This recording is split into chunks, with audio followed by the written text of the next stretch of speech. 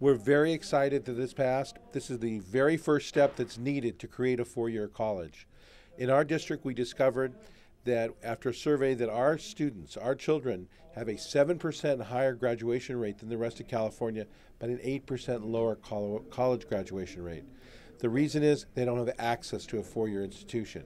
In fact, if you take public transportation, it's a 5-hour round-trip tour to be able to get from our area to the college and back. Instead, now it'll be accessible. Now they can drive to it. Now they can take a bus to it, and they can get their education. See, education, higher education, is their ticket out of poverty, their ticket for a better tomorrow, their ticket for a better job.